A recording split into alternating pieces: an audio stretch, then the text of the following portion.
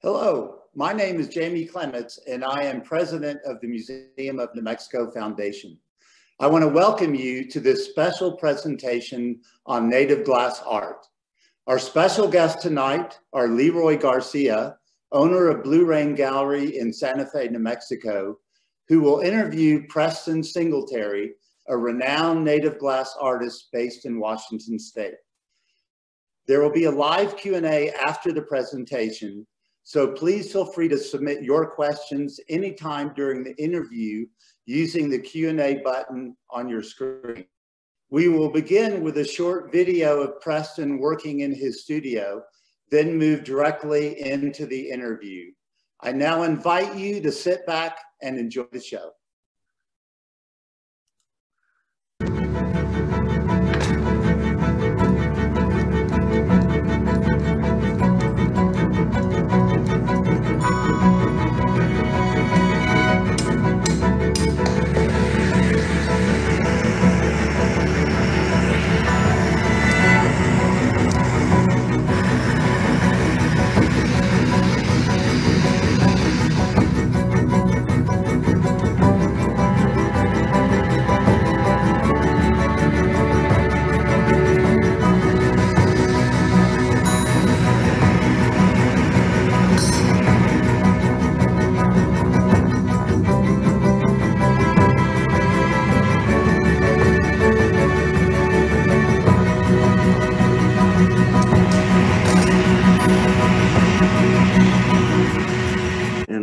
Welcome to tonight's interview with Preston Singletary, glass artist extraordinaire from the Northwest Coast.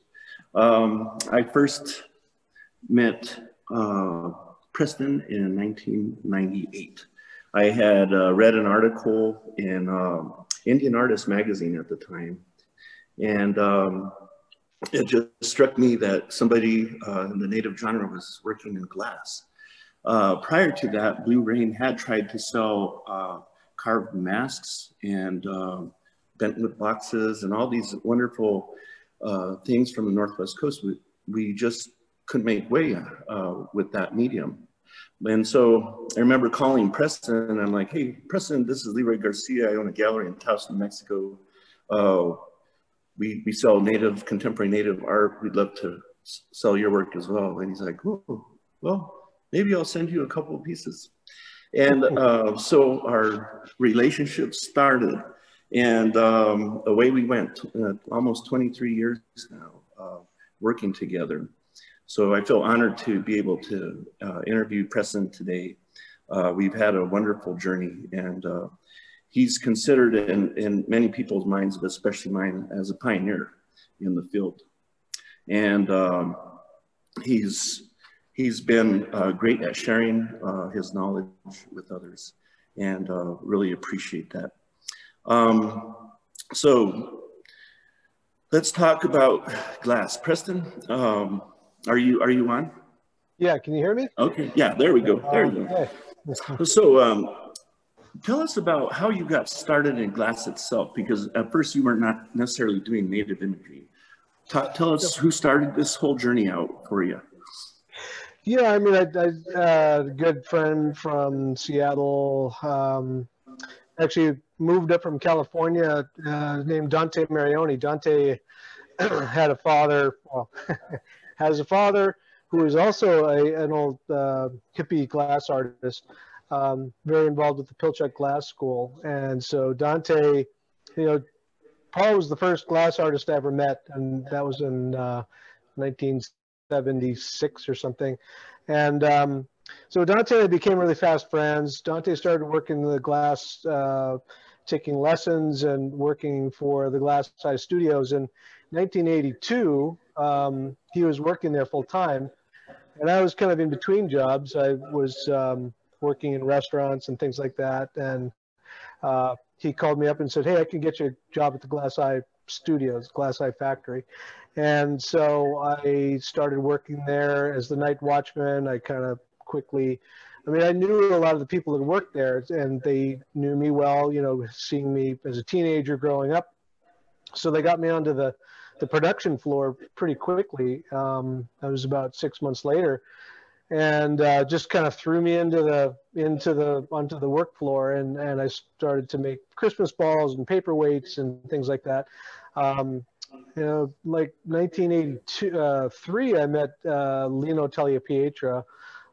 He's the Italian master glass blower. I was able to watch him blow glass, and that kind of fueled the enthusiasm with Dante and I. We wanted to learn these techniques and pushed ourselves to develop them together. And I used to assist him and many other people through Benjamin Moore's Glass Studios, another prominent glass artist in Seattle. So I basically learned through practical experience. I learned through working with other people. I learned by going up to the Pilchuck Glass School. So that was the foundation.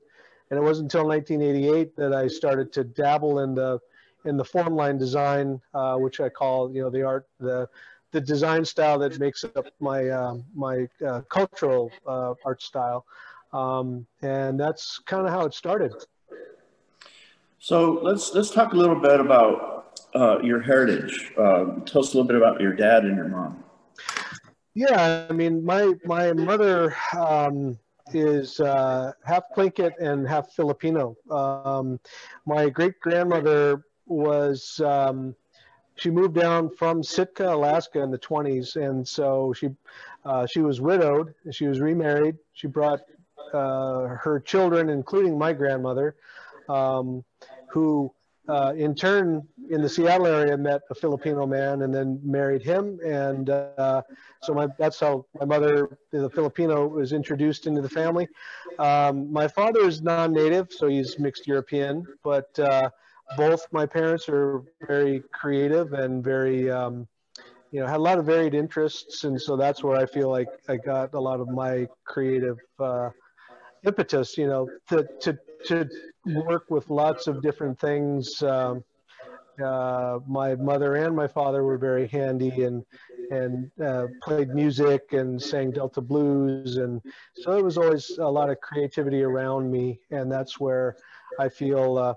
So my first love is music, and I like to talk about that a lot. But the glass art that I do is what supports my music habit. So. So let's talk about this. So you were born and raised in Seattle? Correct. Yeah. So I was born outside of the Tlingit community. I was raised around glass blowers.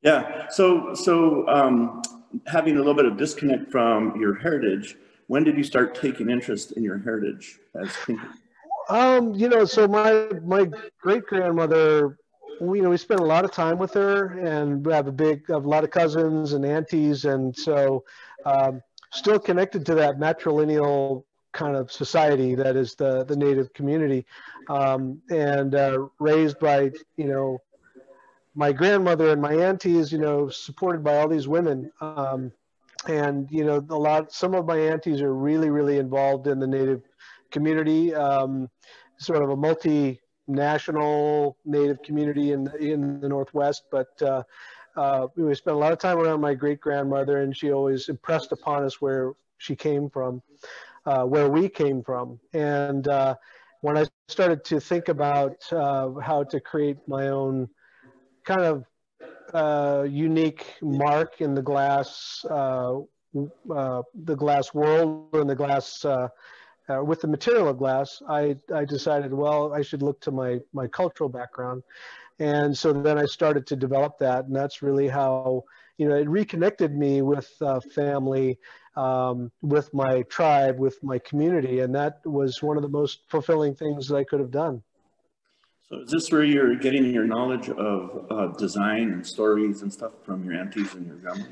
It was, I've been able to synthesize stories from my family and make them in art pieces, through totem poles and other sort of narratives that I create around the artwork.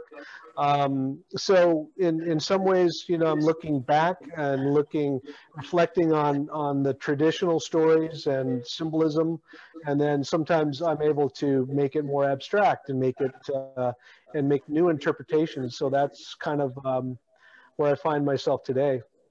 So when was your first native form made? Because you were studying a more European classical Yeah, I forms and mean, stuff. so the early glass blowing process, I was all about learning the material, learning how to handle it, and what can I do with it, how to shape it, and then getting physically acclimated to the process. And so I started dabbling in about 1988 while I was at the Pilchuck Glass School. And I figured out an kind of a sandblasting etching process that I saw another artist was using, and I thought that I could maybe employ that to create the design work on my glass pieces. And so, like the piece that's right behind you, Leroy, that panel is really typical of the design style that I had to become accustomed to, and so it's really a kind of a relearning or a reinventing myself. Because I wasn't an illustrator, or I wasn't really adept at drawing, but I had to train and practice and find mentors and find, ways of learning. In the very beginning, I was copying things out of books, and, until I really got it, until it clicked, until I understood the architecture of the design style, and then I can create infinite varieties of designs, for the future. So I noticed when we first started working together, you made a lot of discs and hats and globe rattles, and it was almost limited to those three type of images. Yeah. And then you made some of your first rattles that we got. We were so impressed. It's like, wow, check this out in glass. When did you come up with the idea to experiment into rattles? Well, for a long time, I tried to mimic certain kinds of things in the material of glass, if it was a bowl or if it was a dish. And, so as my skills evolved, then I was able to advance the style. I took workshops up at Pilchuck from Pino Signorito, who's another Italian master who was a very amazing sculptor. He made figures, and he could manipulate the glass in such a way that it gave me a lot of insight into how could I develop my work and push it in new ways. And so as I've taken this sculpting approach very seriously, I've been able to push into new territory, and I try to do that all the time. So I noticed the shapes were transforming, more complex shapes, but your designs were getting tighter and more definitive too. A lot of the Northwest coast seems like their imagery is based along the lines of transformation from animal to human form. Is that something you still follow? Is that the main design? Yeah, that's, so there's a lot of the artwork and totem poles, it's a visual language and it's an oral tradition. And so these totem poles and all these designs basically pertain to certain families. So there's a lot of issues of intellectual property around my cultural art. Certain stories belong to certain families, and you're not really, supposed to use them for monetary gain. There's, the system for the artwork, the production of the artwork has changed drastically over the years. But I find that the shaman material is something that's really rich in imagery and imagination. And when I'm looking at the old shaman material, to me, it also kind of alludes to the spiritual component of our community. And so the things that I make that are inspired by shaman's amulets, they're not really shaman amulets, but they are inspired by that type of thing. And, over the years, I've been able to figure out ways how to create more narratives around them, so I can give them, maybe I had some kind of, an experience or something, and then like, oh, I could manifest that in a particular art piece. So I could put myself as a human figure and have, this raven figure next to it, and, then I can, you know, kind of make up a story around that, you know, something that might have happened. So that's where the, you know, the fun kind of begins. I mean, every day is a new adventure for me. When I go into my studio, it's just like, okay, you know, well, what am I going to make? There's an element of kind of fun and excitement there. Before we go on, I was hoping you would recant the story of your grandmother and the bears out there. Oh yeah, yeah. So I made a totem pole that was represented my great grandmother, who had a pet grizzly bear as a child, and she, I mentioned she lived in Sitka, Alaska. It was the time at the turn of the century. There was a lot of Russians in that area, and there was a woman who made saltwater taffy, and she, for sale. And so my great grandmother would go out and pick berries in the forest. And bring them back and sell them to people to get Russian money so she could buy taffy for her pet, you know. And so I made this totem pole. It was a 7.5-foot sculpture. I work collaboratively with carvers, you know, and I'll design the totem pole and then I'll have people carve it for me. And in this case, I actually transformed it into glass. So about 2,000 pounds of glass. This totem pole stands, 7.5 feet, and so in that way, I feel like I'm keeping the tradition alive, because the totem poles actually should tell a story. That's their purpose, you know, and with that object, then the person can tell the narrative of that story. That's awesome. I love that story. It's good to remember those things in our family's past. Some of them are fun. Let's talk about your relationship with Blue Rain and the journey that we've had together. Like I said, in 1998, for some reason you took a risk on us and came into the gallery. By 2000, I had invited you and your assistant, Joe Benevito, and you drove your little hot shop all the way from Seattle to Taos. Yeah. And that was a historic moment, because it was the first time we were able to introduce the process to the Native art community, or to the collectors of the Native art community. Mm-hmm. And it started opening their eyes. And I mean, we were selling things, not at the rate we were now, but it was the beginning. We were setting a foundation. Tell us about those early days in Taos. Yeah, that was one of the things I miss is the trips up to Taos. I love going up there. I used to love having an excuse to go up there. Not that I can't go there right now, but Leroy called me out of the blue and, you know, left a message on my phone, and that was sort of like that was a common thing, that. So-and-so from this gallery in, Chattanooga, wherever, in the middle of somewhere I didn't know. So I called them back, and then there was no answering machine. And I was like, what kind of gallery doesn't even have an answering machine on there, for their business? I'm like, gosh, I don't know about these guys. Okay, so then we get into this conversation. Leroy's like, oh yeah, we're Blue Rain Gallery, and, anyway, he sold me. I came down. First couple of shows, or I don't know if it was just the first one or first and second or whatever. I brought my work down there, set it up in the gallery. It looked great, and people looked at it and circled it and looked at it, and they right over to the ceramic pots, probably Tammy's work or something, and then I was like, because, the thing is, in the Northwest, the glass has such a high kind of profile. There is ceramics here too.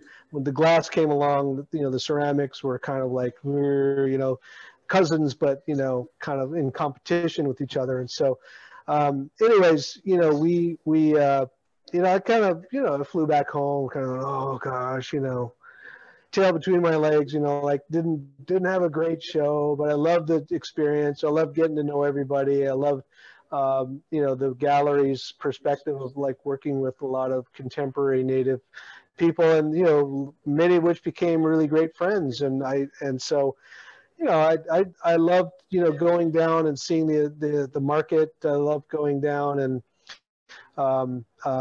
meeting new people, seeing what Native artists are doing. How do they interpret their culture for, this current day and age, right? So the glass blowing demos did serve a great function of educating people around, how much work it goes into making a glass piece. And I remember that particular show, we did the demo, we put the piece away, put it in the box, and people were, clapping, and then they kind of like wandered into the gallery and then started buying pieces. Like it was like, oh my God, so it was like the curse was broken, and then all of a sudden, I find more and more people, the more, I've been coming down, for 22 years now or more. And so, yeah, that collector community is just always amazing and supportive. And, I can't say enough about that, and Leroy's connection to them and bringing them into the gallery and what have you. So it's been a great partnership. Let's talk about, for the last 10 minutes of this segment, of this interview, let's talk about what I consider the biggest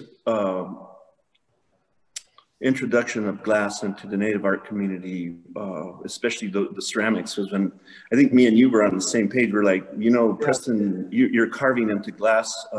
Tammy Garcia is carving into clay. Why can't we do glass with those type of imageries?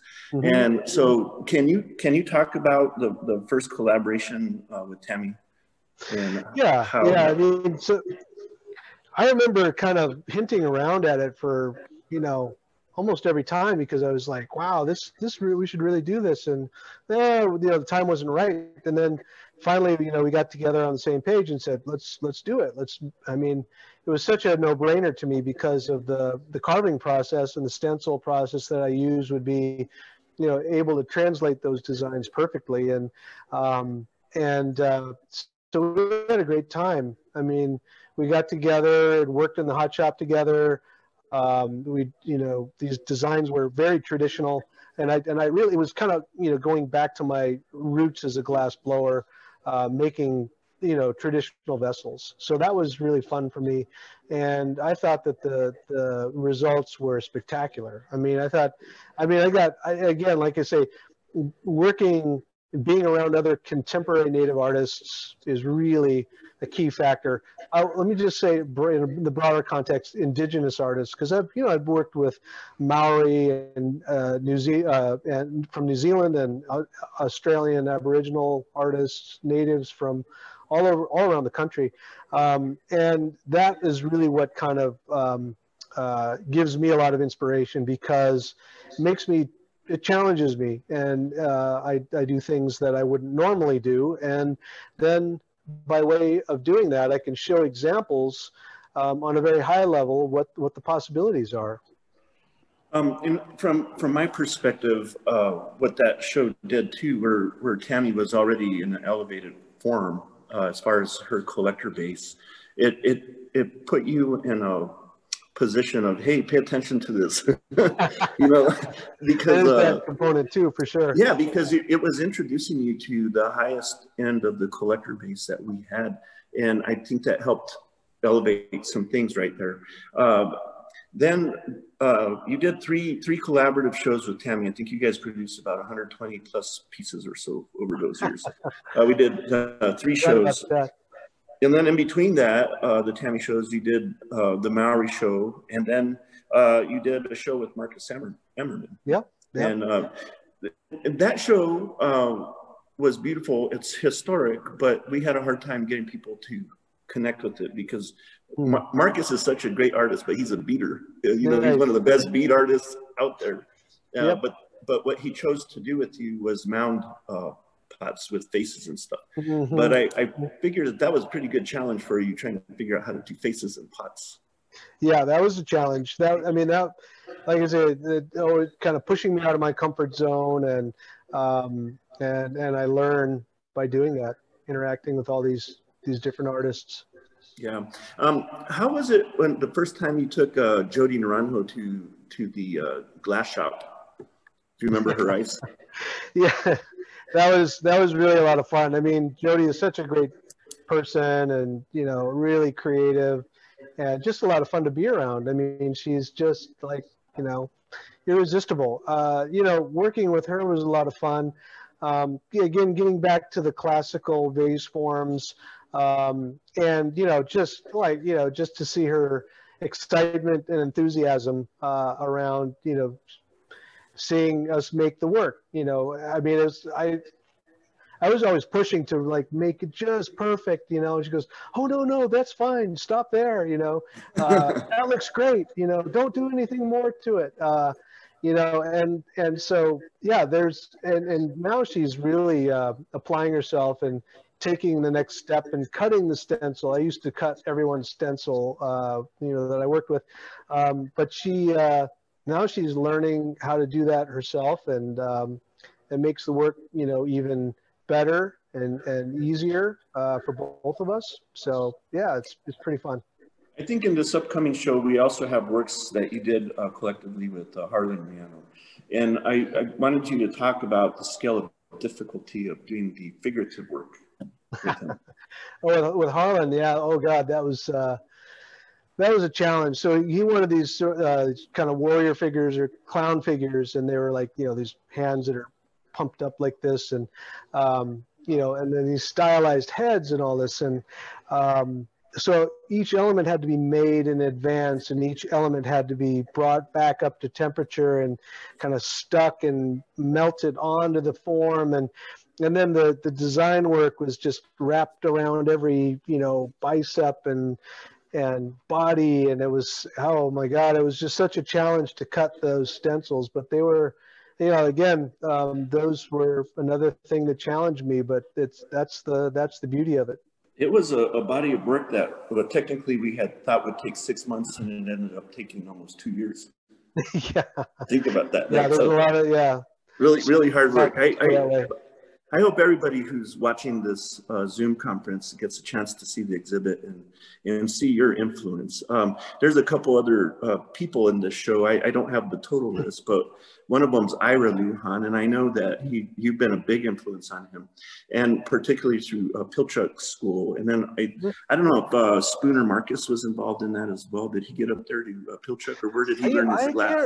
I don't recall if he's been to Pilchuck, but Ira's a good, you know, just a great guy, and you know, I'm so happy for his success and growth, you know, as an artist and glass maker. You know, he's pushing himself and trying new things all the time as well, and but that's really cool to see the glass really get a foothold in the Southwest. You know, that was one thing that I think is really important. And now that, you know, with the work that Spooner and Ira and even Ramson Lomatawama, you know, he's another, he's Hopi, you know, and he was up at Pilchuck. I met him in, like 2005 or 6 or something. And yeah, so it's been great to, you know, keep up with these guys and see that they're getting some, you know, some good support for their work. Yeah. The other person was Tony Holda.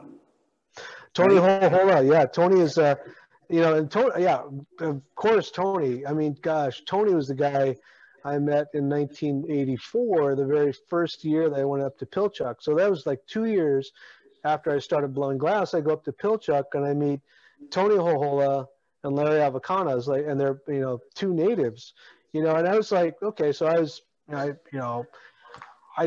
go up to Larry. I was like, oh, I'm Alaskan Native too, and he's like, yeah, well, you know, I'm from Barrow, Alaska. He says, yeah, I once like built a glass studio on the permafrost up in Barrow, Alaska, and I was blowing glass until you know, the heat from the furnace started to melt the ice, and the furnace started to list off and, you know, over to the side, and they had to shut it down. But yeah, so those guys, I mean, some of the earliest pioneers of glass art, also included in the exhibition. And, you know, those guys too, I mean, got to give them a lot of credit for like encouraging me, you know, when I was just a 2-year glass blower at that time. And they really, those guys are some of my greatest mentors and greatest friends. Well, Preston, I know we could probably spend hours talking. I want to thank you for attending, and hopefully you get some good questions. Yep. Not only are you a pioneer, but you're an ambassador. And I hope these exhibits elevate you to where you're going. Great. Go ahead and take over there. Thank you. Thank you. Leroy and Preston, thank you both so much. We do have some questions. Ironically, the first question for Preston is about his musical interests. Not glass art. Okay, get the music in there.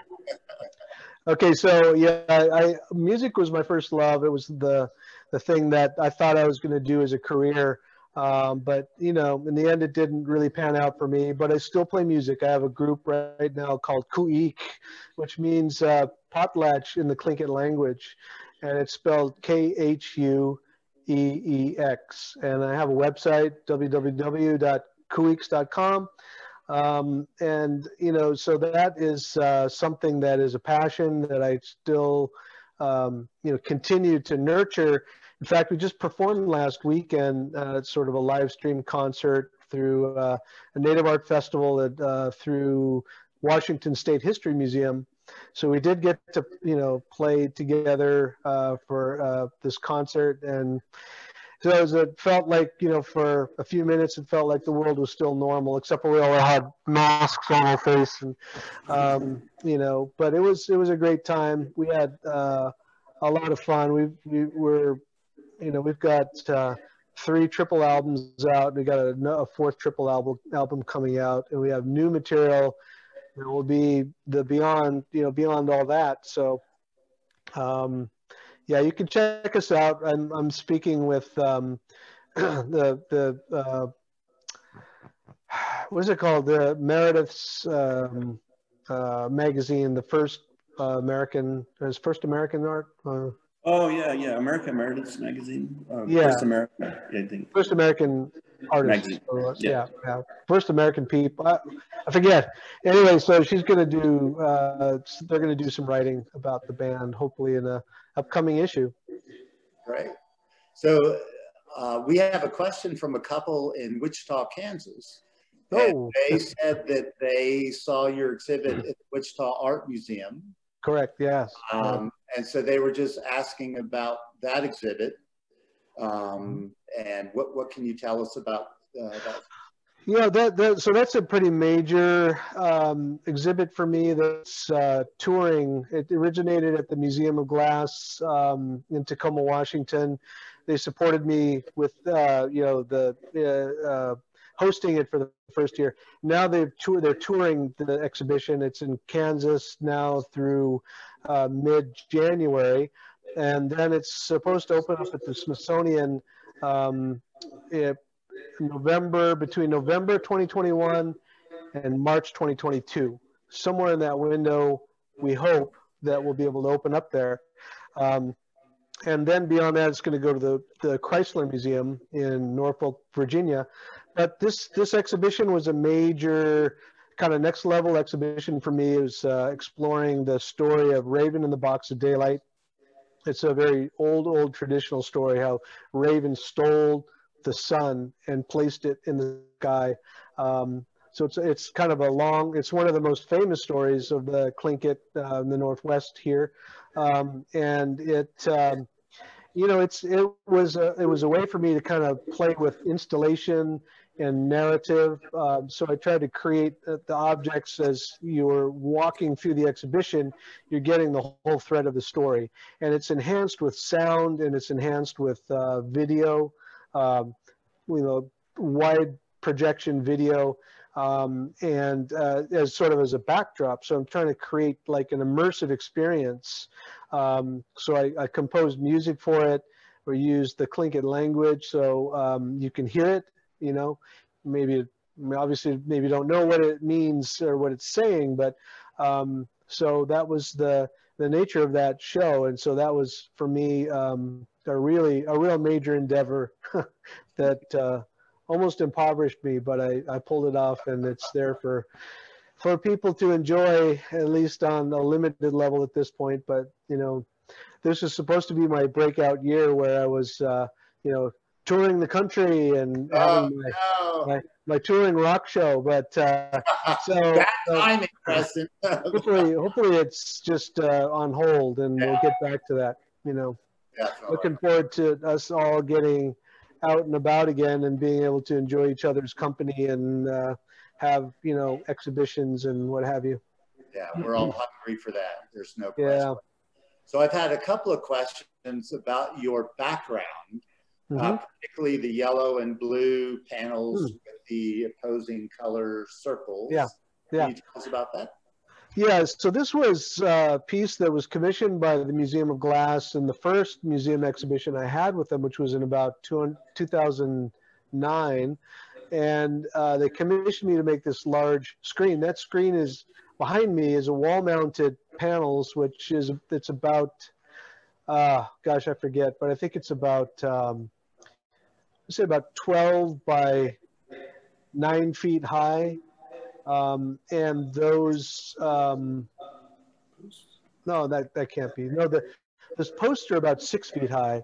So they're about 6 feet by, you know, 10, 12 feet wide, the panels in the back. And so the panel is sort of like, we call it sort of a house screen or a kind of a heraldic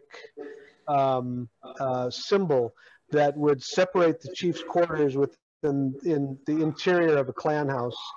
And then the posts on either side, they're actually house posts, which cover up the support beams in the interior of the clan house. So those were more just decorative. And so those, if you could see them up close, they have like kind of a human figure holding this round circle. And then the round circles have both the eagle and the killer whale, which are some of the main crest symbols that pertain to my family, my connection to the Tlingit tribe. Great, thank you. So here's a question that says, what are some resources to learn more about Northwest Native mythology? Well, you know, you can go to Sea-Alaska Heritage Institute, and they are located in Juneau, Alaska, and they've got a lot of resource material there. The Burke Museum, the University of Washington is also a great resource. For that, they've got a research center there, the Bill Holmes Center. Probably a lot of material available on that site there. The Field Museum too. Yeah, the Field Museum in Chicago. There's you know, the National Museum of the American Indian. If you're up in Alaska, there would be the Museum of History and Art in Anchorage. Great, thank you. Here's a question that says, please discuss USA versus Canada IP issues about Native art. Wow, yeah. Yeah, that's a heavy technical question. Yeah, I mean, it's interesting because, you know, Canadian, you know, before there was a border between U.S. Canada, those tribes, you know, were freely crossing those territories, and you know, hey, Leroy, mute your. I think I'm getting this echo. So what? Yeah, the intellectual property issues are quite complex. So you've got in the Tlingit tribe and the Haida tribe. The Haida are the Canadian sister tribe to the Tlingit. So share a lot of similarity, cultural similarities, artistic, you know, and history and all of that. So basically, in the Tlingit tribe, it's split into two moieties. You've got the eagle, you got the raven, and under each, either eagle or raven, you've got other animal symbols that basically relate to those moiety. And you're born into your mother's crest. You're born into the, so for instance, my mother is an eagle. And then by tribal law, I would marry over to the raven side of the tribe. Okay, so my raven that I married happens to come from the other side of the world, from Sweden, but that's another story. In any case, each particular animal symbol or crest symbol has objects and stories that pertain to that particular family. And so, there's been a few stories that have become a little bit more in the so-called public domain, and like the Raven story is one of them. It's so well known and shared by many different sort of clans that you can. We share those stories a little bit more freely, but there's certain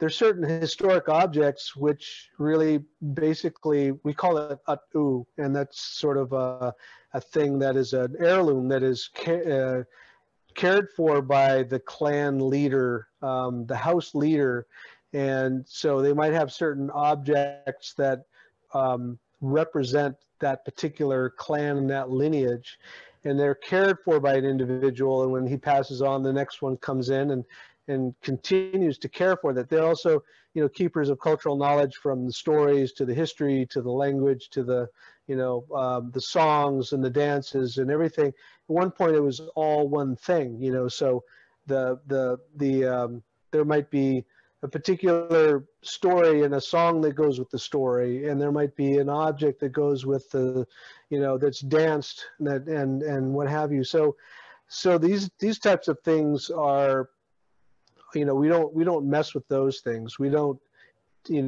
take other people's crest symbols like verbatim.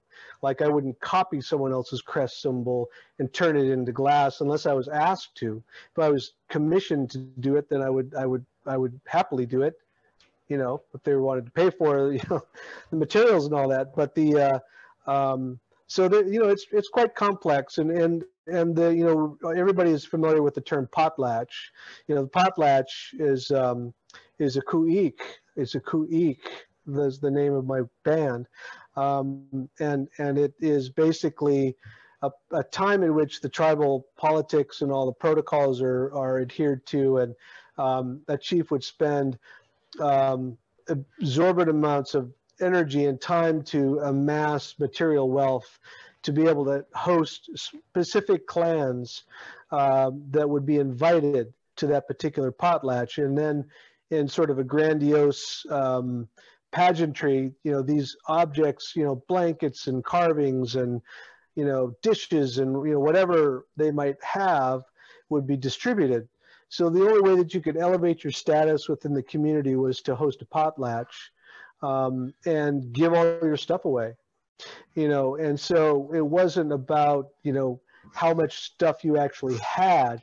Your reputation was what held you in that high esteem.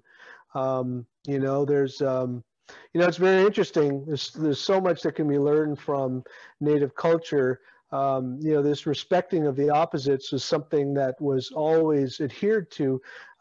If one of my tribal members did something wrong to your tribal member, and I would bring you together, and I would say, we know we're taking responsibility for this member of our family, of our clan. We know that they did something wrong to you, and we want to pay a restitution to you. And from this day forward, we'll never talk about it again. And once the opposite moiety is satisfied and they agree to the terms, they put it aside. If you think about that in this day and age, in the context of the world that we live in our country, and the things that we've done to other countries, will we ever stand up for those things that we did wrong to a particular country in history? These things are really, really poignant and really important learnings and teachings that that anybody can learn something from. You know, there's hopefully the spirit of, you know, this will prevail. We'll get back to a place where we can respect other people. We can respect people who are not like us, people who, you know, come from other places, and gain some understanding of, you know, who they are, what you know, that's what, anyway, I'll stop there. You know, That yeah. sounds like a good model for conflict resolution. Trust me, Mm-hmm. we need better models today than we Mm-hmm. have. So a couple more questions. This one is, in your work, do you make a conscious decision on how much you want to balance honoring the traditional Tlingit art and bringing it into something new? Do you see this balance evolving as you go into the future? You know, I've spent a lot of time trying to make my work look like traditional objects. You know, like the objects that are behind me in my virtual virtual reality here. You know, those are close to approximations of what it might look like, but it's in the material of glass. And so I've found opportunities to be creative and create abstractions based on some of these design elements that I'm working with. Sometimes I'll see a small shape in an object and I think, oh, that would be really cool as a sculpture, you know. So I'm able to then, you know, I mean, I get a lot of inspiration from the modernist art movement and primitivism, the whole genre of, you know, the modernists that were being inspired by African art, being inspired by Native American art, oceanic art. And in some cases, I'll take inspiration from those kinds of objects and I'll make a spare organic form and I'll put, you know, Northwest Coast imagery on it. So it kind of goes all ways. Sometimes I like adhering to tradition. Sometimes I like following the mythologies. I like referencing them. Sometimes I'll just get sort of playful with it and do something very abstract. So it depends on the day. Great. Good. So here's a question. Do you work with any women glassblowers, or are they collaborators only? And then they say, thank you, I love your work. Oh, yeah, yeah. I mean, well, oh, no, I've worked with many female glass blowers. Yeah. I've had, you know, over my, I was losing track now, 37 years of blowing glass. I've worked with many women and taught with them. Very talented glass blowers, Catherine Gray, Natez, all. I mean, there's a lot of women in glass blowing, and it's yeah, it's very cool. In fact, you know, the Pilchuck Glass School is going to start highlighting some in going into its 50th year. They're going to be highlighting a lot of women in glass, you know, hosting or helping curate shows in honor of the 50th year of the Pilchuck Glass School. They'll be happening. I think they're happening nationally. I'm not sure of the different lists, but Pilchuck Glass School, you know, you could probably find out more about those exhibitions on their website. Great, thank you. So I'm going to take a quick break on questions with just a statement. Leroy, you're going to like this. So it says, this is not a question, but just want to say, this is such a wonderful experience. Please do it again with Leroy and so many of the other artists he represents. Kudos to you, Leroy. Well, thank you. We actually started a Blue Rain video blog, and you can get that on our site or go to YouTube channel and subscribe. Cool, thank you. So back to Preston, did the art of Emily Carr influence you in any way? You know, I find it to be quite inspiring. I've been up to Vancouver and seen some of her work in person in museums, and yeah, it's kind of got a very kind of mystical quality to it. akin to, what we call the Northwest Mystics that were, here in the Seattle area and spread around. Mark Tobey and I can't quite remember all their names. I am more of a 3D person. I love sculpture more so than painting. That's just my, I always say 3D. I love 3D. 3D more than 2D. I love paintings now. I've grown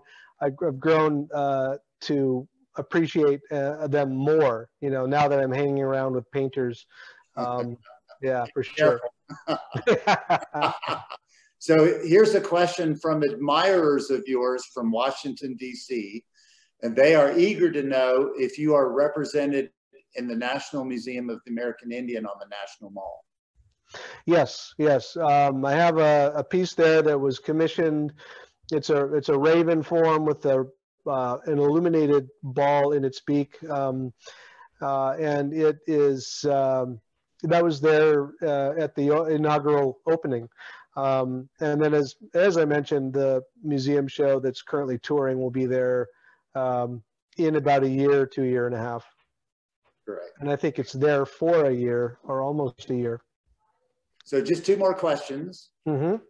How are you handling the pandemic? And is it or will it affect any of your future works or endeavors? I think it will. I mean, I've been, the last show kind of serendipitously turned into like more of an amulet, a healing amulet focus. And I didn't intend it to be that, but it just ended up that way. So in the process of making objects and stockpiling them and building a show, it's like, okay, this is what it is. I've been managing fairly well during this. I've just been working. I mean, uninterrupted time. I've been pretty productive and just making as much work as possible. And I was lucky to to be able to keep my team employed. I have four employees that help me on a more or less a full-time basis. So I was lucky enough to be able to keep them working.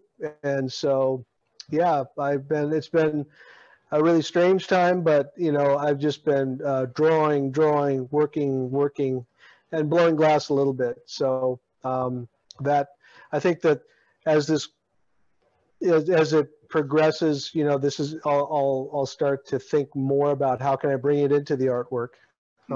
Yeah. Great. Last question. Oh, so, yes. Is all glass for blowing equal? That is some easier to work or to create three-dimensional images? I'm moving to my power cord because I'm almost running out of batteries. I'm glad that was the last question. The glass that I work with is a specially designed glass that is soft enough to manipulate.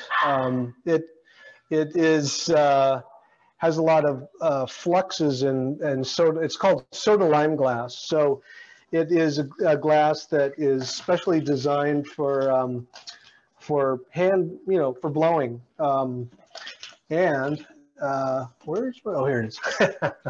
So anyways, that is and it, it's like we call it the coefficient of expansion. It's the glass that we work with is specially formulated to accommodate all these colors that we work with. And so, yeah, that is very specific. And I work with a glass that is pre-melted, and then it becomes a, oops. So this glass becomes, a lot of the bad stuff is already sort of burned away. And so when I'm remelting it, it's a little less, caustic. Right. Yeah. So someone snuck in a final question. If you have the power I do. Okay, good. Woo! So we'll sneak Down to 1%, folks. Oh my goodness. Nice recovery. Yeah. So this question is, and this will be the final question, I promise. Okay. Have you worked with Aboriginal figures? You know, I did a cultural art exchange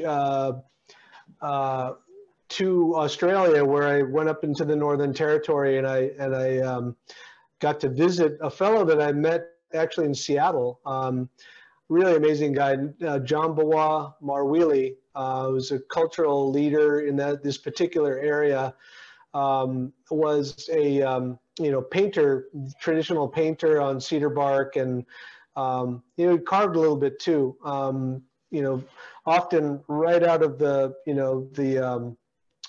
tree, a log, a small log. We cut figures out of it, and then he would paint it up. But so at one point, I was able to bring him to Seattle. Well, they managed. They sent him up to Seattle, and we worked together. And this was about 5 years ago. I think the couple of the pieces, at least one of them, is in the museum exhibition.